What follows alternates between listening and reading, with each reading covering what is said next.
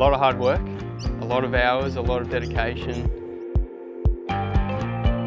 You have your highs and lows, obviously, so yeah, it takes a lot of effort, definitely. There is a fine line between obviously a great player and a major player. I grew up in southeast Melbourne, obviously right in the mix of the sandbelt, so you know, golf's inevitable in Melbourne. You know, my father got me into it when I was quite young, probably about 6 or 7, made me a little club. I was only a little tacker growing up.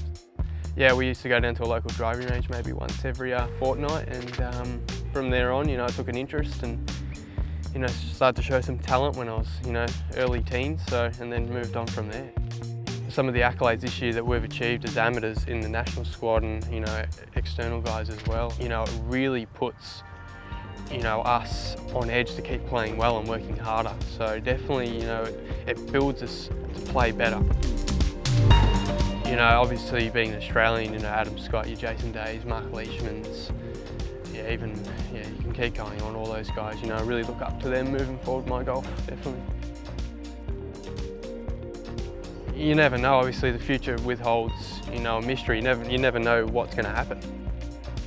I've got to go out there and just do what I can with my golf clubs and my golf ball pretty much, you know, it's the only thing I can control out there, so, you know, if I can keep my good stead there and keep playing well, you know, who knows what it will hold.